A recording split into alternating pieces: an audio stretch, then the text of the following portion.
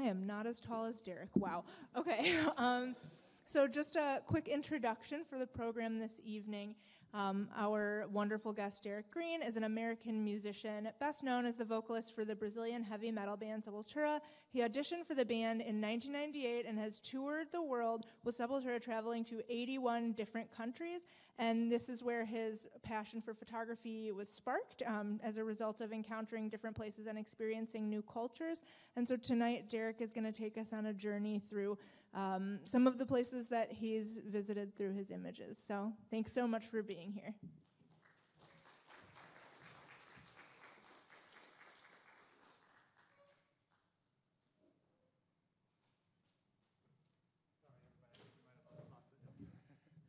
Oh, sorry. Hello, hello. Yeah, I'm going to wake everybody up now. I'm Derrick Green. I was born here in Cleveland. I see a lot of faces that I recognize here, so this should be a lot of fun. I just want to give you a little bit of a background of where I came from and what got me into taking photos. And from traveling, it was something that I always wanted to do, and it started at a very young age. So what made me want to do kind of a slideshow and talk through it was growing up, my father did a lot of traveling, and he was in the military. He was actually in the Korean War, which is hard to believe nowadays, because I don't talk to many people that know anything about what was going on then. But the interesting thing is that he always enjoyed photography, and he always took pictures. And a lot of the times, they're very innocently taken pictures because he didn't know too much of what was going on with the politics that was happening in Korea. But every Sunday, he would come with the entire slideshow and make us watch. And I enjoyed this after having dinner, Sunday dinner, and then watching the slideshows and having relatives come over and him talking through the photos and everyone asking questions about the photos. So this kind of stuck in my mind as something that I would like to do, I guess, with this, when Renee asked me to be a part of the show. And it felt very home, you know, being at home, that connection with my father and my family, and I wanted to do the same thing. So the whole thing about me getting in this band, Sepultura, it really started from playing in my parents' basement. Like, everything kind of leads into a line, so that's why I'm kind of giving you the backstory, if you don't know. So starting with playing in the bands, playing in my parents' basement, very loud, destroying my neighbor's ears and my eardrums as well. Then deciding that I wanted to move to New York with a friend and start the band, a different band there. Once in New York, it was kind of crazy, just working and staying around that world of music. And I had no expectations as far as what was going to happen, but the opportunity came about from a record person who had seen my bands play previously and felt that I could be in this band, Sepultura, who had lost their singer, who left the band. Now, this band, Sepultura, I knew of, but I didn't realize how big the band was because there wasn't the internet at the time. So in my mind, I was like, okay, I got a cassette tape of this band. I'm gonna check it out and see what's going on. I know some of these songs. It's a lot heavier from what I'm used to, but you know, these guys are professional, and I want to be in that position of playing with professional people. So once I got a cassette tape that they sent me, and you could do anything on the tape. They had one song, and you could do your vocals, your lyrics, whatever, over their music, new music that they wrote. So I got that tape, went to the studio in New York, did my version of it, and sent it to them.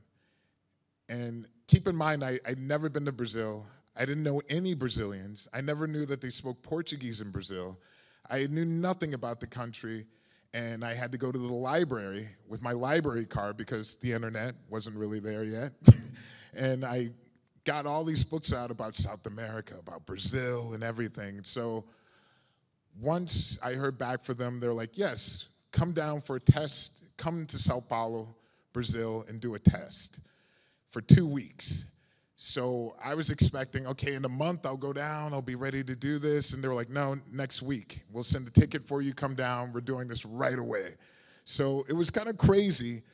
I decided to get on the plane, go there. I never met them. Stayed there for 2 weeks. The first week I went to football games, to the beach, hung out with their family, stayed in each person's house so they could get to know who I was and their family as well, because it was all part of the band and the tradition there. But once I started walking around with them the time that I was there, I realized that they were extremely popular in a sense that everyone knew who they were, and I didn't realize they were that famous because I felt, oh, this is a metal band, there's only gonna be certain people that know this band. But it was everyone. I mean, everywhere we went, people were yelling at them or screaming or wanting autographs at the time. There were no cell phone cameras. So it was a lot of signing. So this was kind of shocking. It kind of threw me back like, wow, okay, this is not what I was expecting, but let's do this. And I started to get a little bit nervous, and we started, and it was really bad. It was really bad. And so it just felt really uncomfortable to play with people I'd never met before, and they had been so established. I mean, they were already playing massive shows everywhere around the world. So I had a talk with them, and we started doing some cover songs, and the one band that united us was this band called Bad Brains. And there's a band that I saw here in Cleveland, and it started, you know, it brought me back in time again, like, yes, I love this band. It had a big influence on me. And it was also the first band that I saw that had all black guys, you know, playing punk, hardcore, and reggae music, and I thought this was so cool, this whole scene. And it made it very comfortable for me to relate to them and then have that connection. So I came back to New York, and then about a month later, I heard from them. They're like, hey, you want to come back to Brazil and start recording?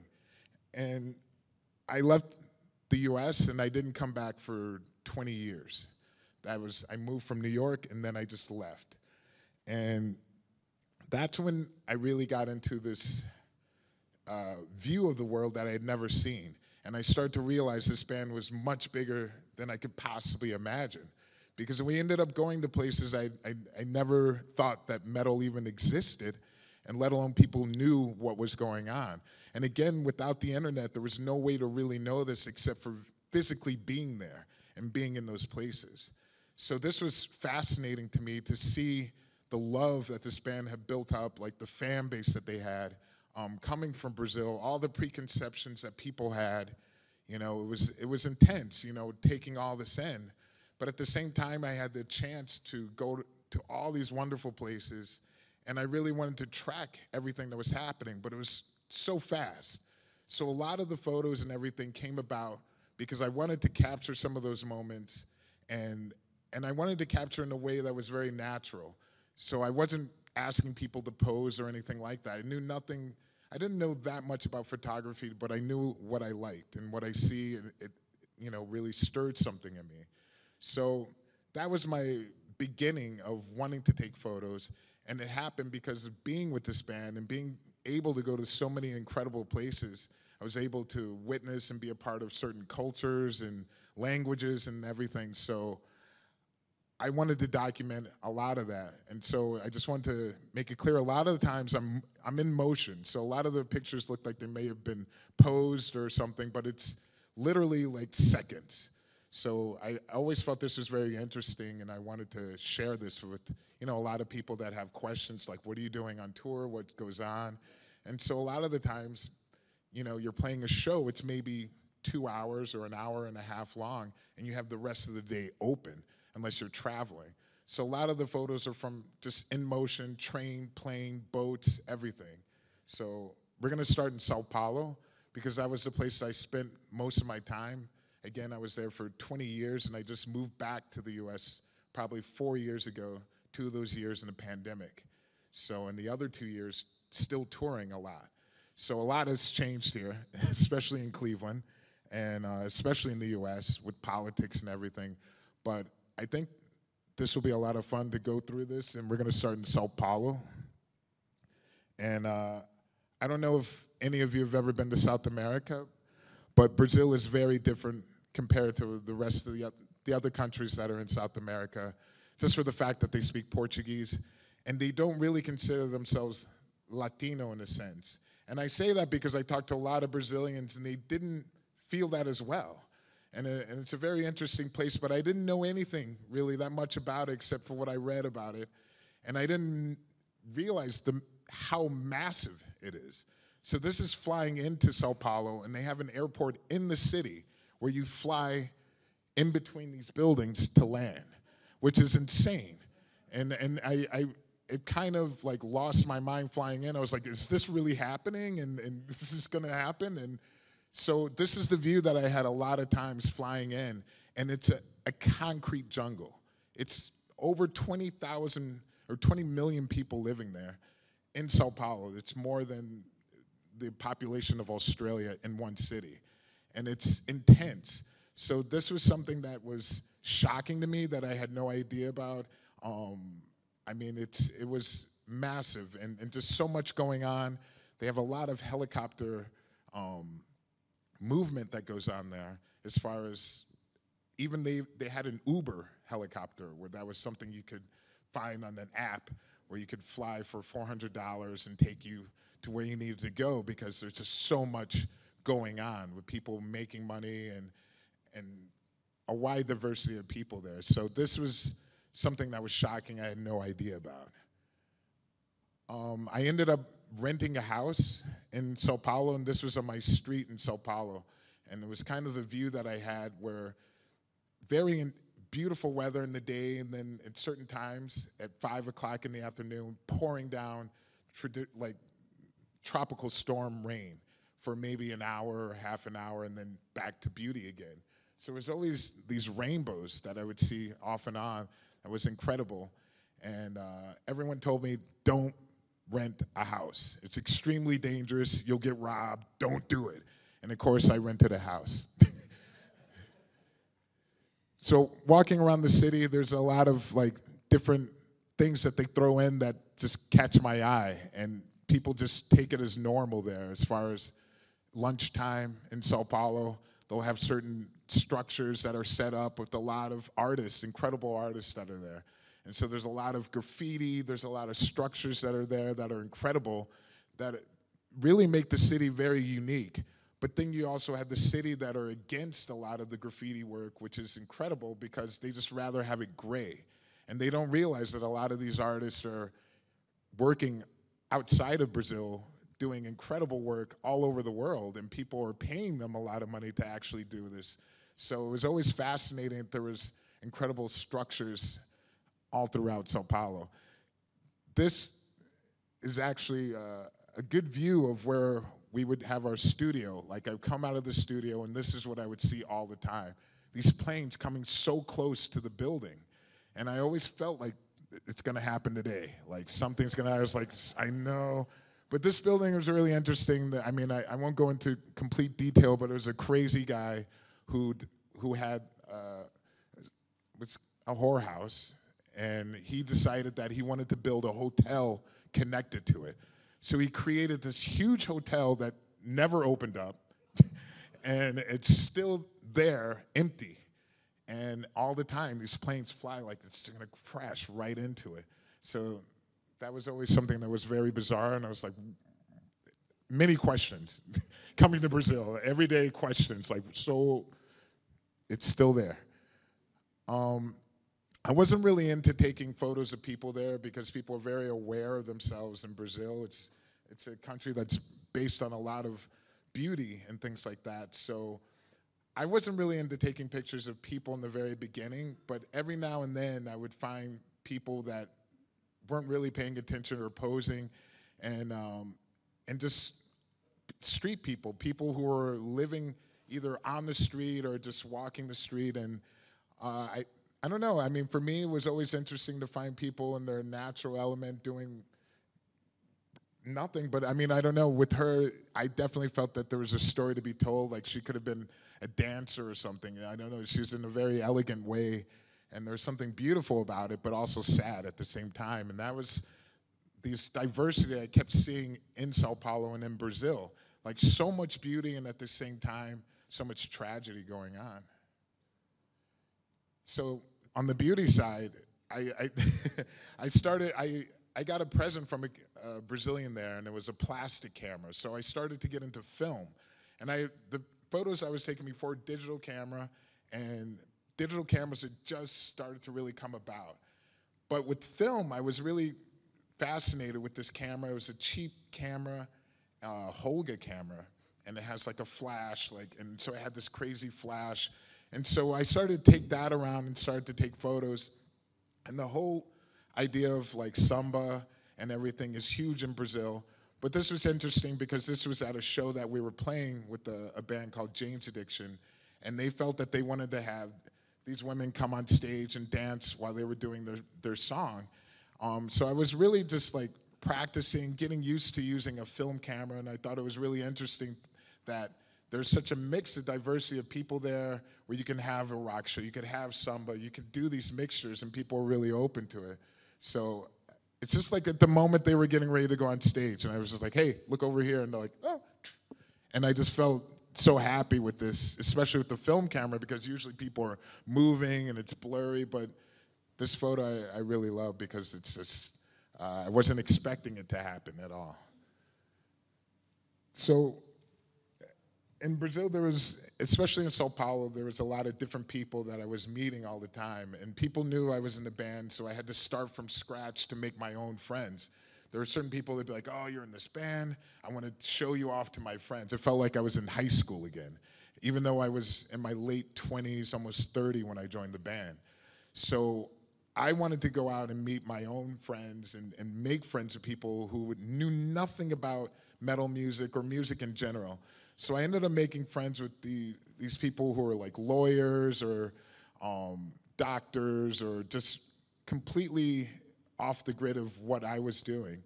And they always had these weird events or parties or something going on.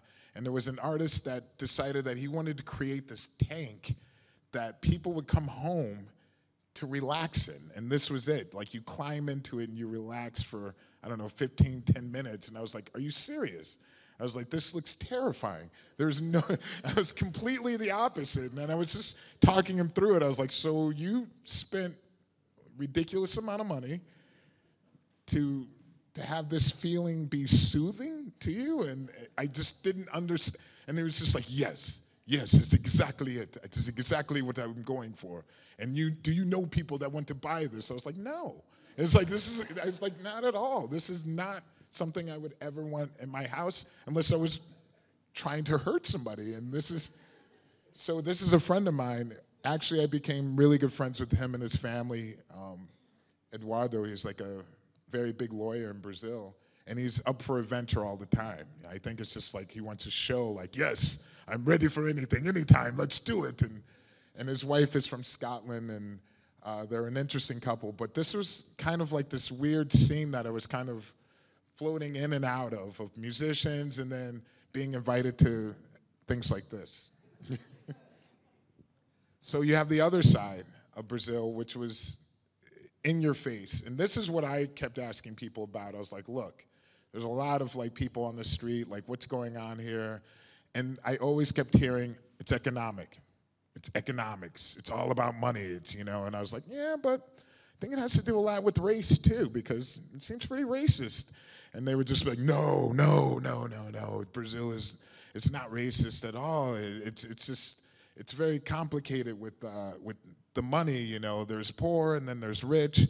But I think when you live in a place for such a long time, it's hard to see certain things. And I know from living in the US and living outside of the country, I see the country differently. So I think it was hard for Brazilians to see that until I pointed out certain things. So I started to take a lot of photos of things that I was seeing, of poverty, of things that were really happening that people may skip over. So this is something that I would see like every day, but I just thought it was interesting that of all the places, like, why there, at that moment? So it's just in passing that I saw this, and I had to explain to a lot of the people there, as I went to a lot of different schools and universities, and I was like, see, this is weird to me that there aren't any black people here, there aren't any black doctors or lawyers that I would see. And I had to explain it to them in that way, and they're like, you're right. You're right. But that was, there's certain people that I was talking to that were kind of living in a bubble. And that exists there, a very small bubble of very rich people or privileged people. But again, there's a larger population that I hadn't met yet because I was still in the world of like, oh, you're in this band, we're going to only show you the good stuff. So this was something that was always there and in my face that I felt that was something that was hard to ignore. Again, there was also like a lot of different events and different things happening. And so again, this is another extreme. Like I would see stuff on the street and then be invited to like Sao Paulo Fashion Week. So this is what was going on there. And I happened to be there and I never go to events like this, but I just thought it would make a cool picture because they look like aliens in a way. Or some, I don't know, some type of abduction that was happening, but it's actually Sao Paulo Fashion Week. And again, this is again Sao Paulo Fashion Week with the flip-flops. And so Havaianas are like everywhere internationally, all over the world, and I didn't realize that it was Brazilian. And so I think it's one of the biggest companies that make these flip-flops, and they're everywhere. And now they're super expensive, even though, and which is hard for them to believe because you could buy this in any store there for nothing, not anymore. So I started to learn about the diversity in different cities in Sao Paulo, and Sao Paulo is a big business city, and they have basically the way that they speak there. I had to learn Portuguese because I was living alone, and this was something that was very difficult because a lot of the guys in my band, they have families that are living in the suburbs. So I had to really learn the language and really try to figure out a lot of things on my own. And the city of Sao Paulo was really, a lot of Italian immigrants went there in the past, and so it had an effect on the language. So in Rio, a lot of Portuguese descendants were living there, and it affects the language as well. So going to Rio was something mind-blowing because it's such a beautiful place. But the first thing I noticed were the favelas. And the favelas are places where people were living and live that are usually coming from the north of Brazil or people in poverty, and that's the only place that they can live, and they ended up building entire communities. But a lot of them were living in the favelas in these hills, and then they would come down for work and then go back to the favela. And the thing that's so crazy is that this is probably, I think it's the largest favela in the southern hemisphere of the world. It's massive, and I don't know if any of you have seen City of God, but that's one of the favelas in Rio, but there's others that are even bigger. They're impenetrable. A lot of times there's a lot of police that are trying to go in to get certain suspects or drug dealers, and it's impossible because they don't know the streets, they don't know the roads. They're all, only if you live there you would know. So it's impossible to go there. And this is something that it's shocking when you see, but it's massive. And actually the best view of the Christ Redeemer statue is from the favela. So that's the best view that you'll have, and they have that view, but you see it way in the corner over there. But it's something that's mind-blowing, and the difference between Rio and Sao Paulo, each place, there are favelas all over Brazil, but this one is the biggest in Rio. And this was kind of like shook me to see for the first time.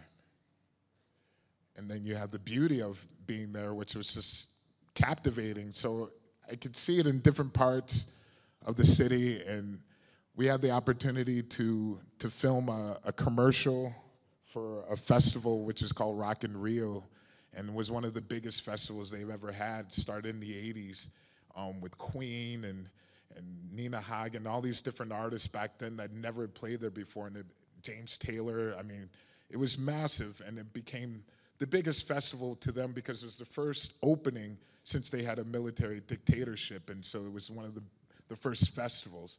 So we were able to record and do a video there in this area, and these are the views that I had from being there, and it was, I love that place, even though it has a lot of crazy things going on. And again, I was talking about carnival and samba. I always was thinking Rio is the place. But then we ended up doing a trip to the north of Brazil in Bahia. And Bahia is an incredible place because each part of Brazil is kind of broken up into almost maybe countries, it seems. Everything changes. And so this has more of a vibe of just complete chaos at times. But this is during Carnival there. And I had already been in Carnival in Rio. I was like, oh man, this is insane. But when I got there, this is on a whole nother level.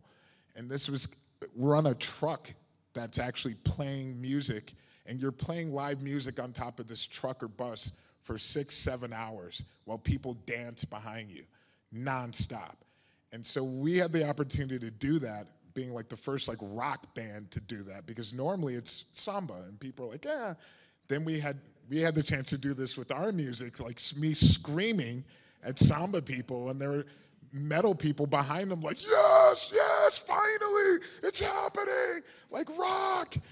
And so it was intense. I didn't know what I was really getting into, and the mass amount of people there, it's intense. So I took this photo from the Trio Electrica, it's called, and it's just everyone smashed in together. And it was terrifying at times because I looked down at one point and I saw there was an argument going on, and I see somebody with like a knife, and then just like yelling at people. They're like, yo, that guy, and everything is just out of control and chaos, but it's something that happens every year, all the time. And so Carnival, Rio, any Carnival outside of Rio, Carnival anywhere, it's just really became a different image for me. Like, it's something I was like, I like it, I got to see it once, and I'm good, but after that, that's the reality of it. A lot of people go there, a lot of tourists come for that, but it's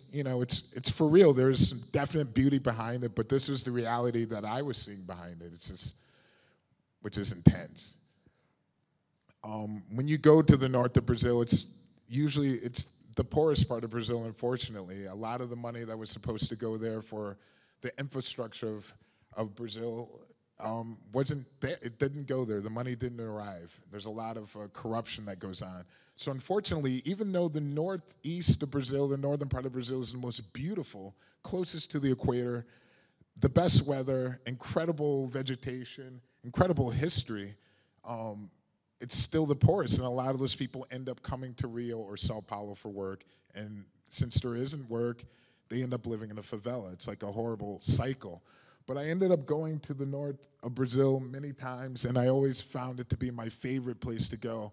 But there was always just insane things happening, and this was on a way to like Recife, an area there, and it was an accident on the road with all this food that just started spilling out, and then you just have people from the village like walking around, just gathering up the food and just taking it.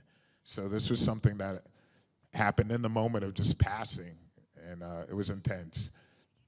Sorry. Siri is acting up. Okay.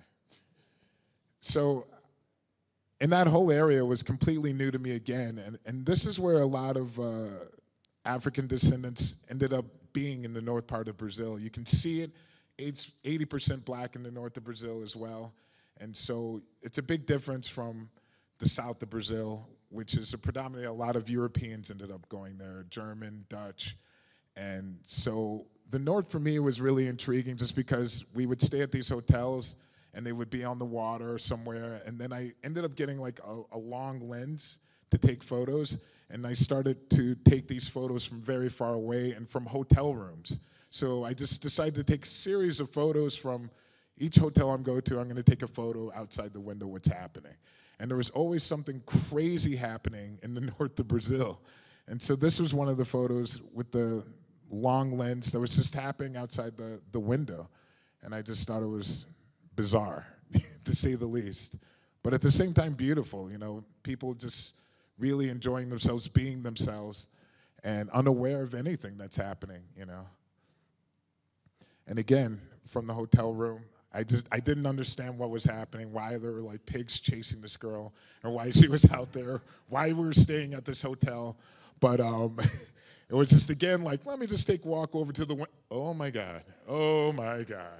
And this split seconds of just being in the north of Brazil where anything can be happening. Again, another scene. But it's beautiful in a way because people are very free, even though they don't have a lot. There's still like this togetherness there where everyone's smiling. It's easy to talk to people. You walk, you meet people, and it kind of reminded me of how people are here, very nice and friendly, in very genuine ways. So in a way, I felt very comfortable there, even though there's a lot going on, a lot of things I really didn't understand. But the more I started to learn the language, I started to really appreciate a lot. And so then you have like these places that a lot of Brazilians don't go to. This is an example. It was this beach. It was completely deserted. And I was like, why don't Brazilians come to these places? And they're just so influenced by America and the outside. They end up going to Disney, spending a lot more money, and they just don't really, it's hard for them to really know the interior of their own country, which is, I found kind of sad in a way, but talking to all the Brazilians that I met, they were really like, I want to start going to these places, after seeing a lot of the photos that I was taking and exploring. But I just thought it was fascinating, something I didn't know about Brazil as well, and being there, that all these places are really empty. It's unfortunate. They also have like different places in Brazil that are very weird things. Like we have something in New Mexico where people think there's aliens and things like that. They kind of have the same thing here in this city where they felt that aliens had came down and UFOs. So everything is around UFOs and aliens. And there was a massive UFO in the middle of the town. I just thought it was bizarre because there's the countryside, the interior. And they're like, oh yeah, aliens definitely come here a lot. And they were very serious about it. So that was, again, another like intricate, weird part of Brazil, all the diversity. There's a lot of people really into rock and really, which I didn't know either. And so this was something that was interesting. Like parents are always dressing their kids up in outfits and taking them to shows, and it's a family event. So that's why the name, I understood a little bit more why Sepultura had grown, because people have grown up with it. They started very young with their parents teaching them. And the band is, in 2 years, it will have 40-year history. And I've been in the band for 23 years. So I started to really understand from playing these shows in the interior of Brazil, just running, kids just passing by and just throwing me like these signs and then like walking away. And that's basically what happened. These two, I think sisters, yeah. But it was just really the moment. It's like one of my favorite photos because their parents are just like, didn't tell them to do anything. They just saw me and they looked up and were like, rock on. Very serious. So then I started to really take an interest in portraits of people, but I didn't want them to really be posing. So this is definitely a walk by in the city of Belo Horizonte, where the band is from, and it's a market. And it's just a guy passing by that I just took a photo. I didn't know him. I didn't talk to him once, but it definitely reminds of a lot of the problems that they have going on with people being on the street. But there was just something I started to really get into portraits and faces, and this one really struck me. There's a lot of kids on the street in Brazil, and this is an area called Paraty. It's a beautiful place, but a lot of times you get used to a lot of the kids on the street. You start to know them and see them grow up, actually. And it's sad because there's no education, there's no school really for them, but they get passed all the time. And again, I just started to take more photos of this just to let people know, like, to stop passing them by in a way. It's something that still hits me every time there. And also having a son, I started to realize, this hit me even harder. And so that diversity, again, like this is going back to being invited to certain places, it's like ridiculous amount of wealth, that's going on there as well, with all the poverty. So this was a house that I would go to for lunch every now and then. I would get invited, and actually in the background is a gallery on the property where they lived with art, a full art gallery that the person had, and he had 2 semi-trucks filled with different art that he would put in rotation every now and then to change out the art to show friends or people that were coming by there. And he had an entire history of his family being there, and a coffee book explaining the history of his family and how he discovered this house as a kid, ended up buying it and designing this whole area with this gallery there, house in another area. It was, I'd never seen anything like it. It was a compound. And so I would go there, and I met his son, actually, who spoke perfect English at a party, and he was like, hey, you want to come to my dad's house? And this was the house. So, and ended up like, where I ended up becoming better friends with his father and his stepmom. And his stepmom ended up being Barbara Leary. I don't know if you know Timothy Leary, but it was his wife. So it was a really, I started to meet a lot of very interesting people, and they'd have very interesting parties. And I brought my sister here, actually, because they know a lot about art and everything, but it was, I thought she would get a kick out of seeing this place. And, but it just felt very strange, you know, like going to this place, it's in Sao Paulo, but it felt like another country. You know, they search under your car and your trunk when you're going in there. You have people who are like the CEO that I met from Ford Motors of South America lives there, or there's people, the Guinness family from Guinness Beer, like all these different people I'd meet at the parties there who were really nice and everything, but it was just a weird sense of going there. I had one friend that was leaving a party from here, and once you get out, she had two gunmen come and started, you know, get out of the car, and for some silly reason, she tried driving away, and they ended up like shooting at her car just outside this, you know, so you just really don't know what can possibly happen. I mean, there were other stories of people I know that, again, with my friend Eduardo, who was in the tank, his whole family were taken hostage in their house on the holidays, where these guys dressed up as cops and went to their house, and then they had them hostage there, and they're asking about safe and things like that. So all this beauty at the same time was very, very, very real. So I started to really wake up immediately, you know, just like, okay, anything can happen. There's so many positives, and there's definitely negatives, but I have to really be careful living here. And so I don't know, I think it was almost in a way better to be naive, but I started to really learn a lot about what to do and not to do, and just, it was fascinating for me because I just never imagined that these things were really going on, but they happened there.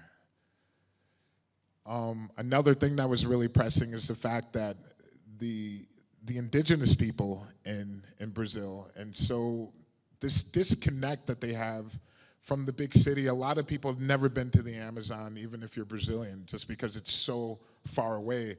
And Brazil is a massive country. It's almost the size of the US. And a lot of people don't really go to the Amazon because it's massive. It's very dense, and it's like being on another planet. You know, it's people there, they live a completely different life. They go by the way of nature there because they're forced to.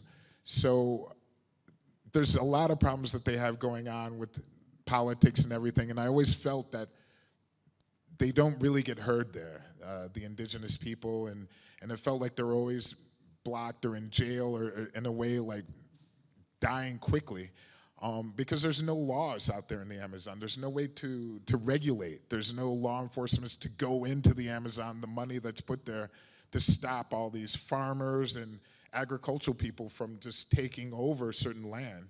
So it's a big problem that I think a lot of people are starting to wake up. But it was something that was, again, in my face. I was like, wow, what's going on with the indigenous? And they're like, I don't know. And so we ended up writing that in the music. It became an influence to write songs about that. And we ended up doing an entire video. The band itself became really well known because incorporating music with the indigenous people, going to the Amazon, recording music and songs. People had no idea what was going on there, even Brazilians. So that was something that was very influential and something I would always see, but I had to make that connection myself. there's areas of downtown Sao Paulo, which I was staying a lot, and it reminded me of New York and the crack epidemic. And that's what's going on there, like the 80s New York crack epidemic, but everywhere. So they have these streets where all these people on the street are doing crack 24 hours a day. This is just one street. So it used to be one big area. Then they split it up into certain areas all throughout the downtown area. And they call it Cracklandia, like a crack Holland. And the police are on the end of each of the street, and they just kind of maintain some type of peace there, but it's terrifying and chaos. But at the same time, in the day, there'll be people there coming to feed them. And so right now, this is the daytime. I was always passing by, and you'll see there's a police officer on the end there, the car here, and people come and they get fed. But it's a weird cycle that's happening. They haven't figured out what they're gonna do. But it's, again, like something it just reminded me of 80s New York, and just kind of like walking like zombies. It's the only way to kind of describe it, in the middle of the night.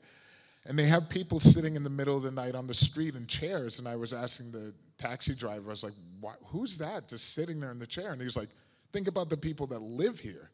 You know, there's people that live here, so they have to go to the store. They got to go somewhere. So these people sitting in the chair will walk and make sure that they get to their apartment or the store safely and back. And so it was intense. You know, a lot of people in the bubble don't realize this is going on in their own city. And that's why I wanted to really get to know all of Brazil, not just where I was situated, you know, with going to like crazy dinner parties and stuff, but I like to stay here, and every Brazilian be like, you're crazy, you know, you're out of your mind. But I started to really know a lot of the people working in the area, you know, people who weren't on crack, people who were just working there, just wanted to have a regular life. And so they now they're having a lot of police that are ruling the area downtown that are doing kind of mandatory checkpoints, which if you're driving, or motorboys that are driving by, that they're checking people. And the police there, they don't get paid a lot, and of course there's always good and bad, but it's disturbing, because I've been pulled over there many a times, just being in a taxi, and they would think that maybe I robbed the taxi because I'm black, and they're not used to seeing black people taking taxis. So they would come out with their guns, shaking, you know, it's just terrifying, like, oh, you know, hands up, and it's just like, I'm a gringo, you know, I'm an American, like, take it easy, you know, but I always felt a real uneasiness with the police there, and they're just, it's tense. So they have these different roadblocks during the day and night. They've actually stopped people from drinking and driving, because that was something that was like, everybody was doing when I moved there. And it was terrifying. It was like, oh yeah, here's a beer, here's a six-pack, no, it's good. And that lawlessness, they had to put an end to that. So now people are definitely like, I'm not driving anywhere. It's like, I'm just gonna get drunk here. And you definitely see that change, but they're trying to change the area, and it's gonna take a lot, because it's still, people don't feel that safe there. And it was, you know, every day I would just see them on the street, checkpoint. And at one point I saw a police officer's kid, you know, that was there imitating the cops. He had like a little vest on, like a little toy gun, walking around at the checkpoint. And I was like, oh, this is too much. And you see that there's consistent construction that's happening. The old is still there, which is kind of interesting and beautiful that they're built around it, but it's impossible to stop. There's just an overpopulation of people, a lot of people still coming to the city looking for work, just because there's no possibilities in the north of Brazil, which is incredible, like I was saying before. They're very much into the Ramones, which I found out later. It's probably one of the biggest bands in Brazil, which was fascinating. And also 70% of the people are vaccinated.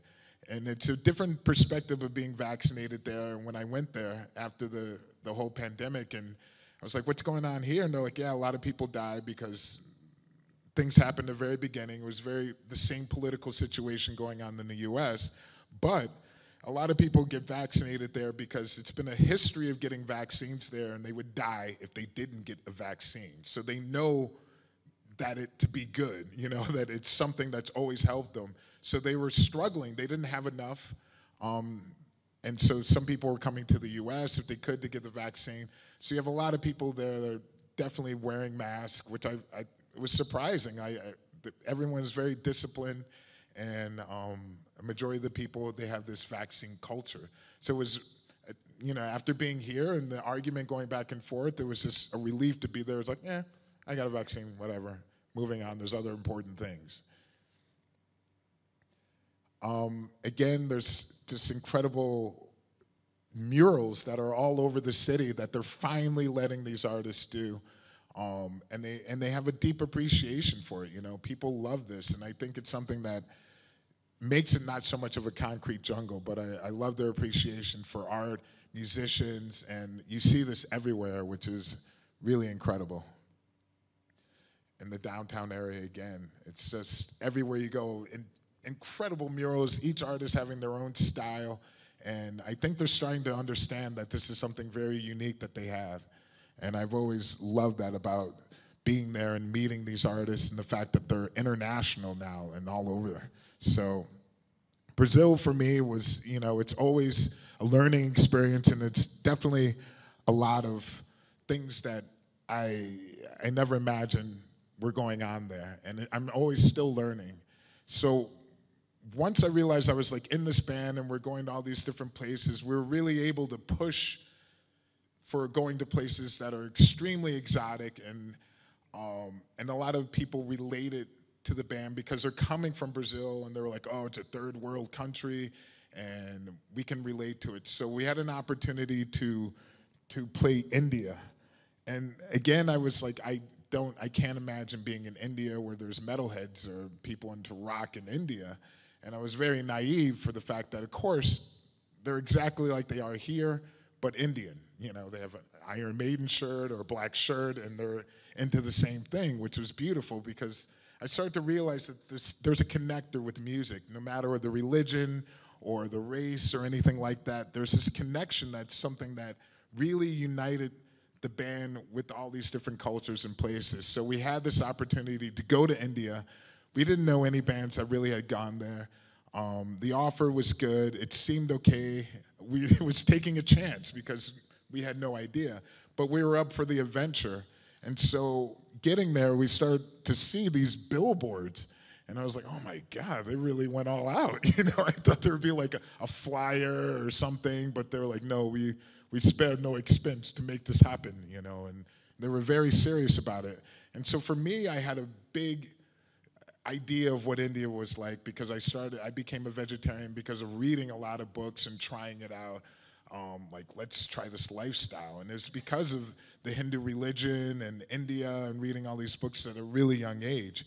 And getting there was completely the biggest shock I ever had. I'd never been to a place where I had culture shock. And so my camera was out a lot here because every second I turned my head, there was something happening. And on the plane, they made it seem like this is a new India, very relaxed and nothing crazy happening, and it's going to be an incredible time. Enjoy. And then I get there, and it's, literally the opposite. And I didn't, as soon as I stepped off the plane, it was the smell, the sights, every sense that I had in my body was hit all at once. And I just felt, like I feel so small, and something's going to happen bad. And it took me a few days to get my head around it, but once I came out of the shock, I started to really enjoy it, and there were a lot of things that I wanted to see. So just getting under the idea of 1 billion people in a country, it's a lot of people, and I already was coming from Sao Paulo, and I was like, but it's not going to be that much different. It was very different, 1 billion people. So there were advertisements, like even driving on the countryside. I was like, well, how much money did they spend on this? This is in the middle of nowhere. And it was fascinating that, it was like a beer company that was kind of like sponsoring it, and not many people drink there. So it was just, I don't know, I was just trying to get my head around it, but I was just taking it kind of all in, like, okay, we're in India, and we're just going to leave it up to them. I loved everything about it just because there was just like funny moments, you know, it just goes slow. I mean, there was nothing going slow. There were elephants in the street, you know, like gangs of monkeys robbing stores, and just like, it was insanity. And I'm not over exaggerating, it was literally that going on. It was just like, oh, how is this even functioning? But it was many, many years, thousands of years of history and religion and spirituality going on that you could feel, but it was intense. There was always like just so many things that were just like people like on top of being able to just like, there's 4 people on one motorcycle here. And it was just like, and I'm in the van in her glasses taking the photo if you look in there. And they're just casually, she's just like, yeah, I'm on the back of this bike with all my kids, no helmet. He has the helmet, but but everybody else doesn't, and that's okay. So just shocking all the time. I knew a lot of the stories of what was happening with like baby Krishna and everything like that. So I was like, okay, this is the India that I'm thinking about. But then there was like a side that was like a Catholic side as well. Like, I didn't realize there were so many different religions that were happening within India. And this was something that was fascinating to me, and I didn't know. So there were a lot of Catholic schools as well, and kids dressed up in Catholic uniforms, just waiting. But all these kids were completely fascinated by me. They had never seen anybody. I had really long dreadlocks, and I'm a big guy there. So for them, they were just like all the time, a lot of kids, always just fascinated. But they have a big street culture of kids on the street there. Kind of like Brazil, but in a different way, because these kids could speak different languages in order to eat. And they would be roaming the street as like, kind of like a gang, a family, that they would go out and they would all try to earn money. And so they were able to speak in different languages, and it was nonstop. But it was in a way that the people we were with, they're like, do not give anybody any money. And I was like, but it's a kid, you know, he's just asking for a little money. And my guitarist was like, made the mistake, like, here, take this little girl, and boom, it's like non-stop, like just like 50, 60 kids, all with their hands out, screaming like in different languages and just trying to just trying to get money. I never felt that desperation before in my life. I'd never seen that before in my life. And it was something, it took me aback. And I was like, oh my God. And they were like, we got to get in the van, you know, the people we're with. But it was something that every second you turned, there were kids there dressed up, trying, you know, entertaining, trying to make that money. And it was everywhere in traffic.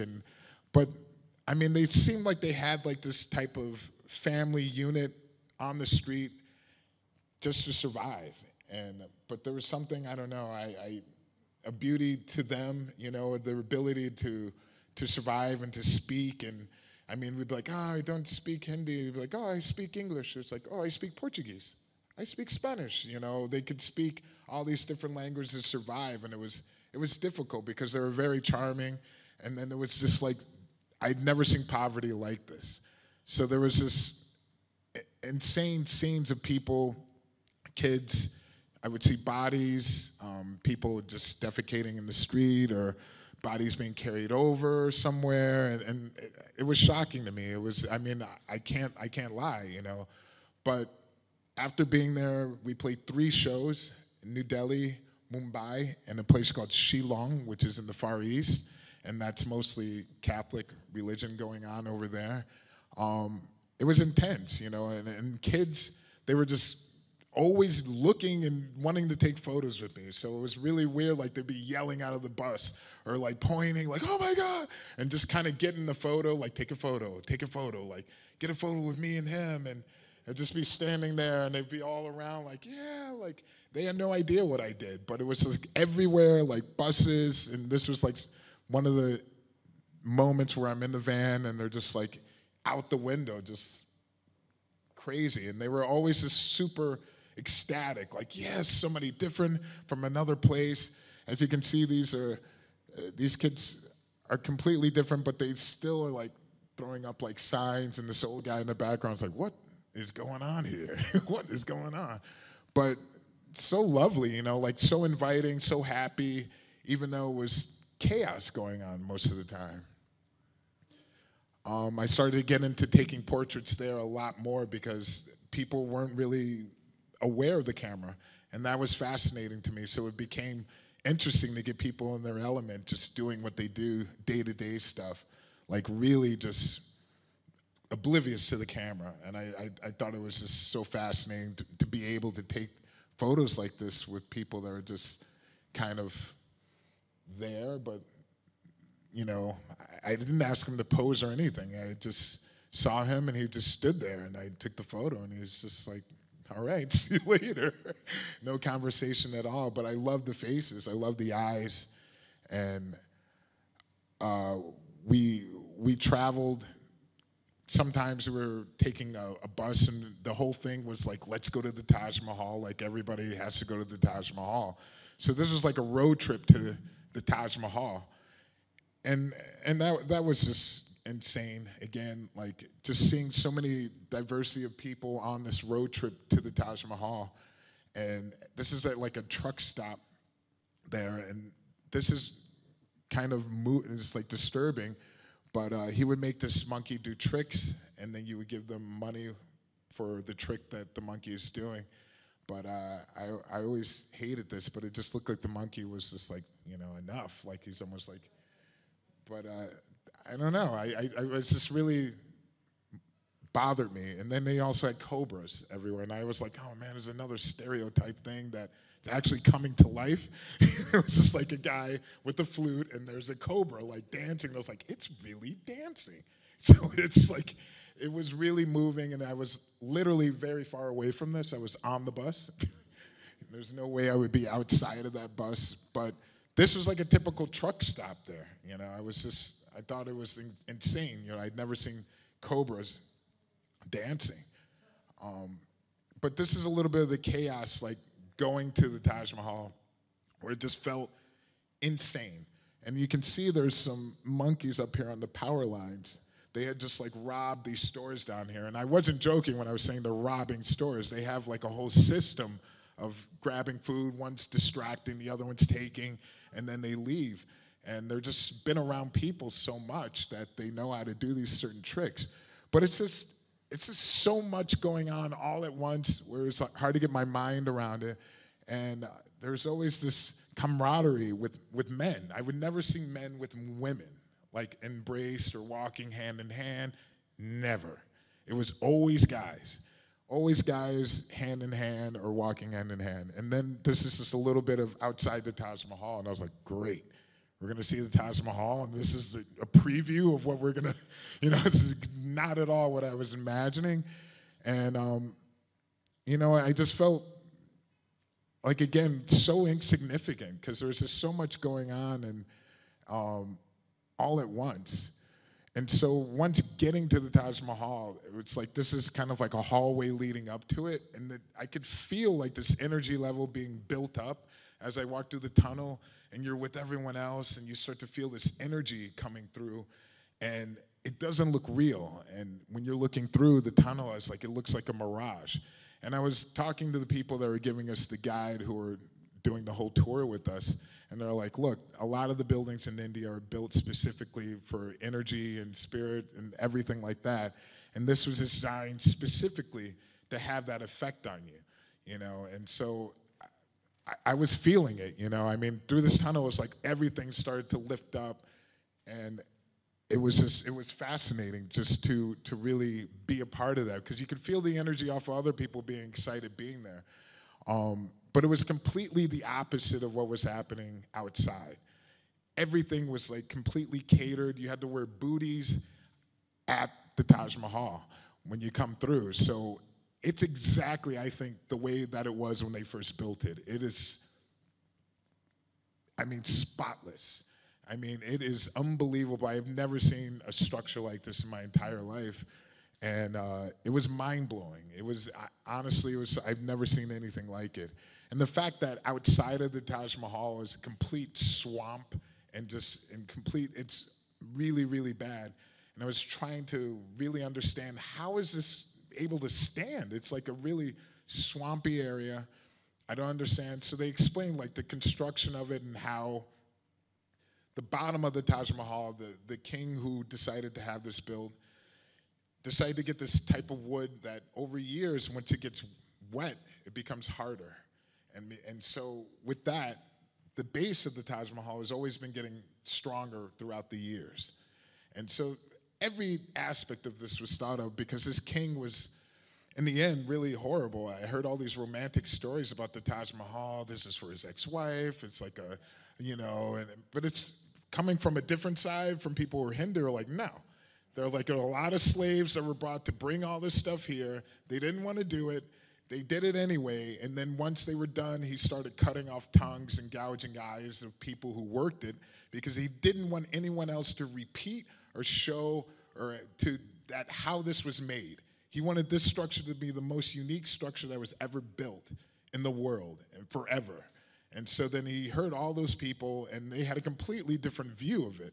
Hindu people, they're like, this place sucks, and I was like, I get it. So you see on top they have a crescent moon, but it's like a trident. So they had to do that to kind of appease the people there, because the trident is a symbol for the Hindu religion, and then the crescent moon for Islam. So they had to do that on purpose there, but it doesn't bring a lot of great memories after hearing that whole story. I was like, this is the most beautiful place in the world. And they're like, yeah, people suffered like hell here. And I was like, oh, all right, I have a different view now. But it still doesn't change the fact of really just how unique it is, because I've never seen anything like that. And for Indians, it's free to go there. Only tourists have to pay. So this was something that was, I wasn't expecting to see or be a part of, metal, being in India, playing there, having this experience. And again, there were just always, I'd never see girls with guys, always guys, even though homosexuality or anything like that was never it's condoned there. But there's always guys together. It doesn't mean that they're gay or anything. It's just the fact that this embracing of men together was always something I just never imagined that I would see there. It was just something very unique. Again, there's a lot of things going on. In the east, we played this place I was talking about called Shillong, and at the airports there, nobody could go in the airport unless you had an actual plane ticket, because they were afraid of terrorists. And so it was very strict, and it was an area that I just knew nothing about. And we got out of the airport, and there's all these people waiting there. And they're like, we're going to take you on this trip, and we're going to have to split everybody up, and there's going to be 6 cars, and we're going to go to the city where you're going to play. But there's always a lot of accidents, and we can't take a helicopter there because there's even more helicopter accidents. So here we go. And it was literally not really a road. It was just kind of like dirt with rocks thrown in it.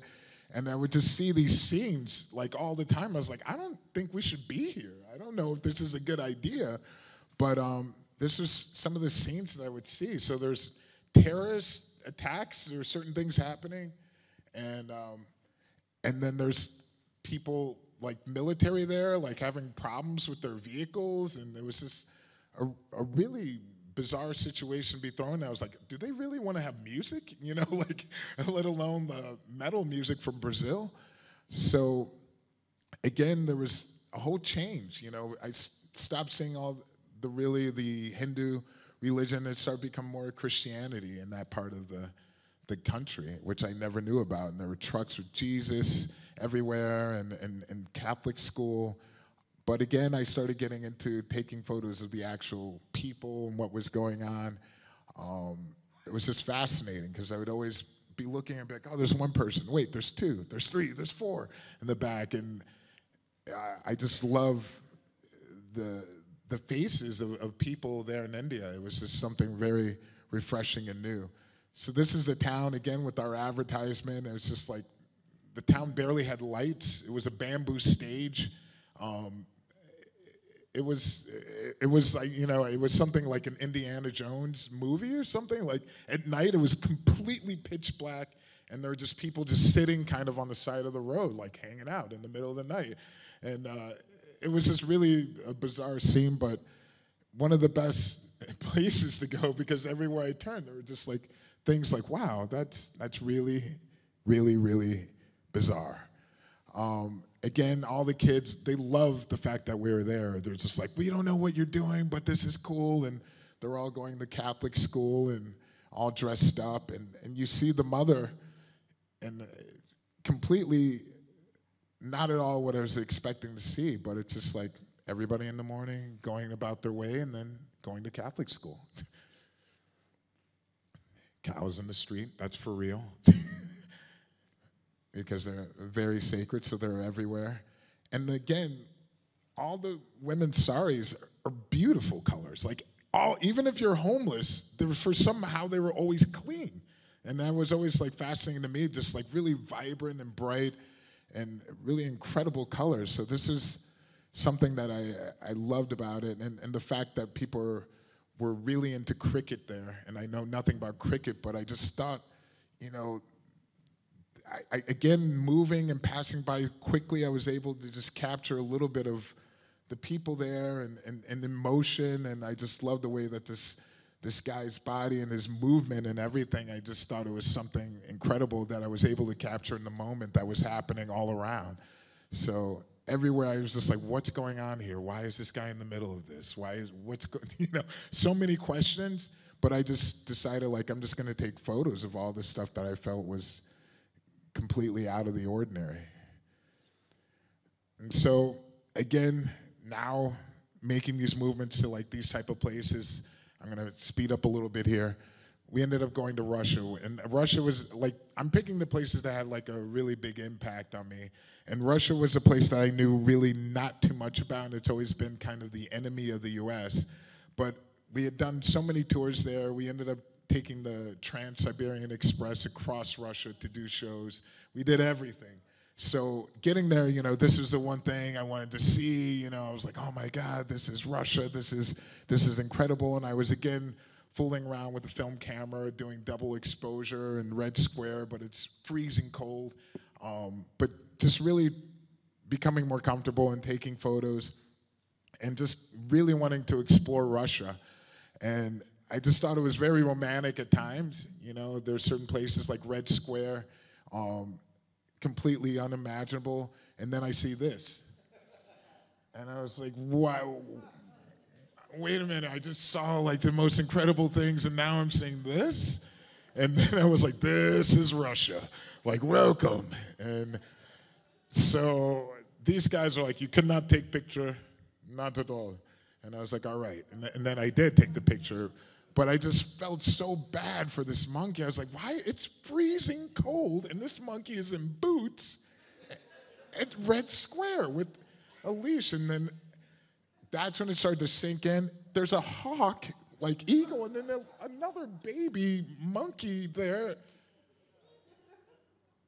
And then Russia started to really settle in on me, like, okay, anything can happen here. Like, and it is happening. So anyway, we had to, in order to get to certain places that we're playing, we had to take the train. And some of the sites are what I would see, the pollution, because there's no regulation of laws of anything, of any of the factories. So a winter tundra environment is not at all like Dr. Zhivago or like what I was imagining. Crazy pipes outside of people's houses, like people live like, this is something that just stays there. It's not like there for construction. It's like, this is an everyday thing. So, I mean, it was really much worse than, I mean, it was really bad. Like, I didn't imagine that it would be that insane in certain places. But then the extreme, you know, being in St. Petersburg and just having beautiful, beautiful buildings and architecture was radically different. And the fact that I figured out that there in custom, I was smiling at everyone, and everyone just kept telling me, stop smiling, you can't smile here. He's like, that's not something that we do. And if you're smiling, it means that you're going to trick somebody into something bad happening. So it's completely opposite there. So no smiles. And that was usually most of the people there were just no smiles. So again, this is another great place that I really love taking portraits of people because there's no emotion at all. It's just like not aware of the camera. Again, the winter tundra, it was like kind of flying over. It was like, this is going over Siberia. And I heard so much about Siberia, and I was just like, wow, it's really terrifying. At the same time, it's like craziness going on. There's still like this fashion for style, no matter what. You know, like it doesn't matter. The condition could be in Siberia, which this was. It'll be like heels and snow. It was fascinating. Like it didn't matter. And again, this is just like Siberia. But then going through the middle of Russia, I realized that it's a really diverse place with a lot of different cultures, a lot of different religions, a lot of different people, and there were certain things I never realized existed there. So we're able to see a lot of things. And Kazan, this place in Russia, was really incredible, you know, and there's nobody there. It was at night, it was just kind of walking around us and being able to have that freedom to do that there. So the train, not at all what I was expecting. I was like, this is the train, and we're going to go first class. And they're laughing at our names because they don't know how to pronounce it. And it's only women that really work the trains, that are on the trains, and they don't speak any English, but they're very hardcore to get, you know, on the train and get off the train immediately. And they're yelling most of the time. But I thought this was great because they were finally smiling. And we're like, yes, we made them laugh. And they're looking at our tickets, and this was our first class train. So you have the bottom area, and then you sleep up top. And these are my bass player and our technician, and some people are on the train for 3 days, 2 days, just traveling and looking out at the winter tundra and pollution. These are the Russian guys in their cart. So these guys, they take everything with them. From the dressing room, they pick up everything, bring all the food. They don't leave anything to waste. So their cart is filled with everything from the shows that we played, and they always were, everywhere they would go, they would take everything, no waste. And that's when I realized, like, wow, there's a lot of places in the world that we're playing, like here in Cuba, you would forget a water, they'd be like, here's your water that you left in the van the other day. And it's just like, they don't have fresh water, you know, in certain places, you know, they don't let anything go to waste, you know. Majority of the places we were going, Russia, India, majority of the people, it's poor. And so most of the places I started to realize, like, man, the majority of the world is extremely, extremely poor. And so on the train, going to the dining cart, that nobody was there because everyone brings their own food on the train and it's too expensive for them. It just felt like a time warp and going back in time, and then just kind of walking my way through and people just doing their thing, like cooking food, being out, sleeping, feet out. And the kids were just flipping on me. They're like, why is there a large black man walking through this train in Siberia? And they had that expression on their face, like, what is happening? But not in a negative way. They're in a way like, just questions, like, are you a fighter? And I'm like, no, I'm way too old. You're doing sports. And just, they could barely speak a little English, but they wanted to try, and they were just fascinated. But they were cracking me up. We were just giving them all their, like, food from the dressing room, like potato chips and stuff, and they were just loving it. But they were nonstop with questions about football, because they were like, oh, Brazil, football, so you're playing football, and yes, and football, oh. But this was just like third class, like kind of like walking through, and they had been there for days, you know. Sometimes when the train would stop, I would just be like, okay, we're in Siberia. And I was like, oh, okay, I'm not getting off at all, just to get some air, because they don't let you open the windows on the train. So this is just kind of like a sight of like the middle of Siberia, just like some rabid dog kind of there, but he was very chill. And there's always people at certain borders and stuff that I felt, I love the like take photos of the actual portrait again of a woman selling everything at the border. Again, Russian faces, just, I don't know, so much expression to it, but they don't care about the camera. It's like, I'm not pointing it directly in their face, but I would love taking portraits of people there.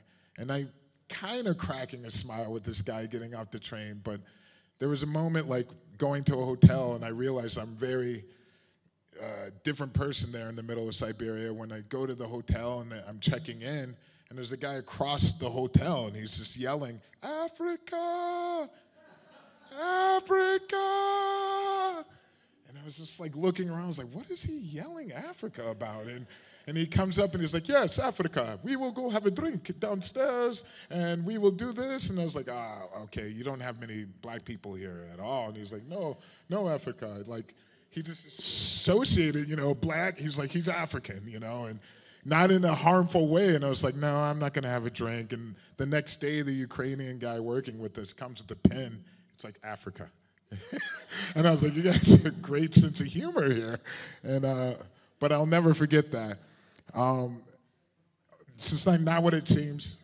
And so a lot of people, like I would be taking photos, just kind of watching, in traffic, spending a lot of time on tour, and then just, taking series of photos, like, interesting, now I know what he doesn't have a leg. I was like, oh, he's asking for money for that.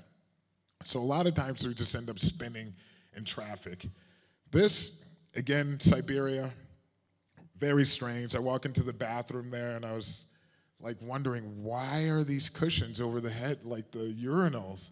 So people would get so drunk that they would rest their head there while they're using the bathroom.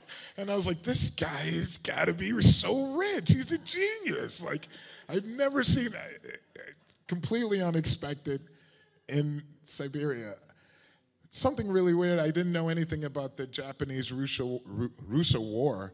And so we had gone all the way to the far end of Russia where you could almost see Japan from this mountaintop.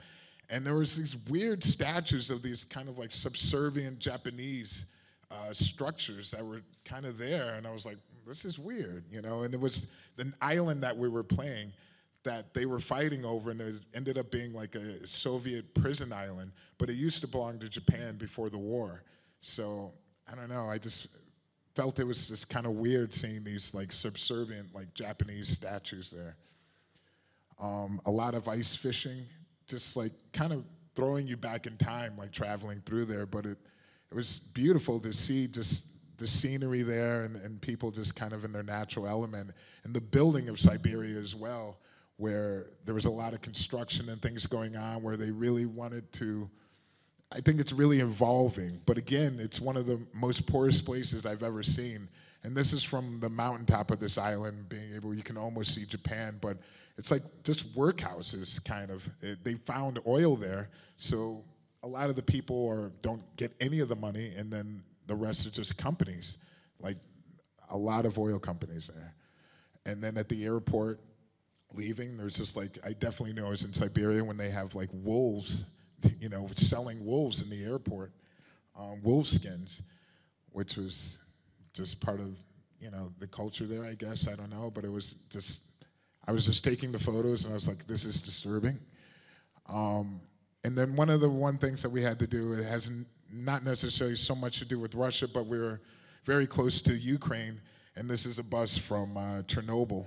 And they were telling me, like, hey, you have a chance to go on this Chernobyl trip. And I was like, is it really safe there? Like, I don't know, letting people go there. And like, yes, it's very safe. We'll take you on a full tour. And so this is one of the buses they use for evacuation. And then one of the first things they show us is like, this is the Red Forest. This is the most contaminated place in the world. And I was just like, why are we here? It's just like, we don't have to be here long.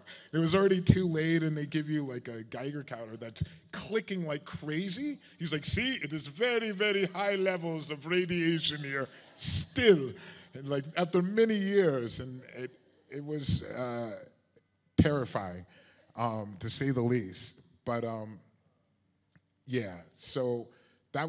Jeez, okay.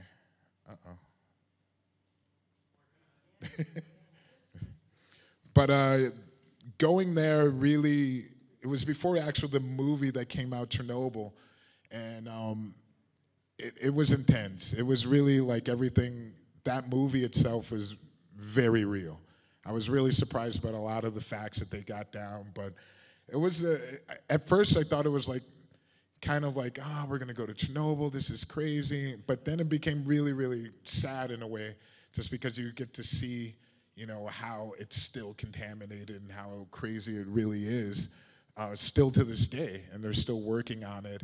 All these different scientists from around the world trying to prevent this mass going into the earth. It's still like seeping into the earth. It's really insane. I saw where the actual meltdown happened, and hopefully they'll be able to figure out some solution there. But I just really wanted to thank everybody here for coming out and listening to some of these stories. I have to thank my sister for really making this happen. And again, a lot of this wouldn't have happened if being able to take these photos and having that chance, if it wasn't for playing music and starting that music from Cleveland, starting in the basement, and then getting all the way to Chernobyl. And so, I'm really thankful and grateful that we've been able to have like these journeys that continue onwards. And again, it's been 81 different countries, from here to even places like Mongolia and Kazakhstan. And but again, that unifier is music, and it's something that's so beautiful. And all those places, we had incredible time, incredible people, and stayed, kept those contacts.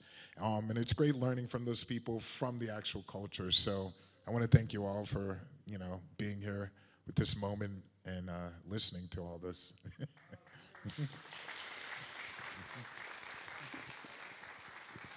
If you have any questions, just let me know. Any questions at all, just... We do have a mic here so we can get it on record. Don't be shy. Begin again. Begin again. I'm sure the people are going crazy from that.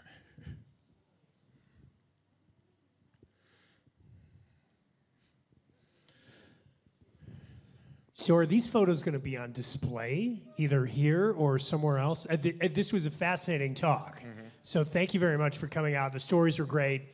The images of both beauty and mystery and poverty, remind us of our combined humanity and how we need to be on a lookout for each other. Mm-hmm.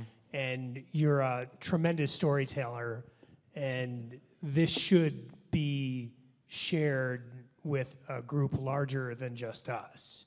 So I'm wondering if these images are going to be available. I definitely plan on doing something bigger and different photos, different areas of the world, but I would love to, just given the opportunity to do it and put something together would be great, is what I'm thinking. And also a book as well, so that's definitely, something that we'll figure out. Is there a story about the most kind of random, irreverent, very small world where you crossed paths with someone while you're out on one of these adventures that you knew that you're like, what the hell are you doing here? Yeah, I'm sure. I mean, some of these places, it's fascinating that there's Brazilians there, like in Siberia. I'll see like somebody in the crowd, and they'll be waving a flag from the hometown of where Sepultura is from. I'm like, I can't believe it.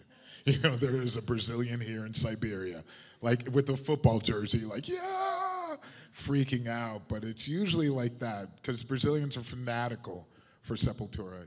It's, again, like one of the biggest bands in Latin America, which I realized, playing all around there. And just the history alone, it's just in people's blood. So a lot of times you'll see them everywhere. It could be Kazakhstan, there was somebody like, yes, I'm Brazilian, or the island of like Cyprus, there's a guy from their hometown. So a lot, I'm never surprised anymore. The world is getting so small.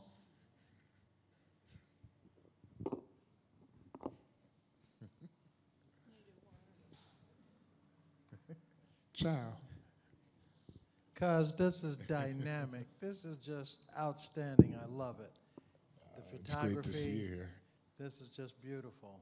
And like they were saying, the way you weave the story, helping people, helping each other. I mean, just seeing that, because we all go around not seeing, Mm-hmm. and it's right around us. So I love it. Oh, thank you so much. Begin again. This is more for other people's entertainment than my own, because I know the story. Right. But I think about the story you tell about the American Express ads, and I think about Lost in Translation with Bill Murray. Mm-hmm. You talk about your funny little campaign that was all over the airport. Oh, yeah. I mean, it's funny because when I moved to Brazil, it was a big change. When I left the U.S., I was living in Amsterdam for 2 years, and then we started to write a new album, and they were like, you need to come to Brazil, you need to come here because we're gonna work on the album, it'll be easier. I was like, okay, I'll move to Brazil. And it was intense, and then after a while I got used to everyone coming up, and then it went from doing autographs with everyone to photos with everyone getting cameras over time. And then people start to recognize me. They're like, that is so cool, you're American, you're living in Sao Paulo on purpose. And they're like, you're here and you're learning Portuguese. And then I had the opportunity where they came to me from MasterCard Black, it was, and they were just like, hey, can you do an ad for us? And I was like, all right, what is that? And they're like, no, it's for all South America, and we're gonna build an airport, and you're gonna be like, we're gonna do digital, we're gonna do photos, and it was just like just me though, and it wasn't like the band. So it was really different world living there, and it was weird after 20 years being there that I was looking forward to being back in the States just for the fact of not being recognized, because it became a daily thing of leaving the house and it's like, yo, Sepultura, honking, oh my God. But it's like everyone. It could be aunt, uncle, grandmother, kids, like, oh, now that I'm older, like, my mom loves your band, or my grandpa is a big fan. It's like, oh my God, it's been that long. But it was in every like billboard and ad and everywhere that they had this MasterCard ad, and it was like a funny commercial where people are like, oh my God, Derrick Green, and like smiling, like, and then we take a photo and that's the ad. But it was something I wasn't expecting, because like I was saying, like I was only thinking, like, oh, it's a metal, only rock band, but it's much bigger than that there. The band is much bigger than I think those guys imagine. I'm sure they're surprised that it even continued on after the singer left, but it became something else, a whole different generation of people loving the music, loving what we were doing, and those different things can happen there, where we were able to actually not only do like MasterCard and stuff, but like Pepsi, and we did an ad which was for, not Mercedes, but Volkswagen. And they had an idea like, you're gonna sing in Portuguese, but it's gonna be like a classic song where you're talking about coconuts, and you guys, so the idea is like, you're gonna have a whole show with people in front, and you're gonna be like, here we go, 1, 2, 3, and then you're gonna start singing like, the coconut on the beach is so lovely. Like weird, funny, and it was like a big success there, where they're like, oh, this is so funny, we thought you were gonna play Sepultura, and then you're singing about coconuts on the beach. It's amazing. So a lot of great things come from being there. It became like a real home. It's just, it's a different life there. Like I said, it's weird to walk out there and at customs they're just like, yeah, oh shit, like, oh my God. Like, they're like, can we take a photo? And you're not supposed to be taking photos. I mean, my visa going there, you always needed a visa to go there, and they're just like, they weren't even paying attention. Like a lot of times I was like, I forgot. And they're like, all right, it's okay. Just next time, remember, get that visa taken care of. And just like things like that, I was like, wow, they really don't care. And I mean, but they were just such, I appreciate that, being a part of that history. Great. Thank you so much, everyone, for coming out. And thank Wind you it to up. Derrick.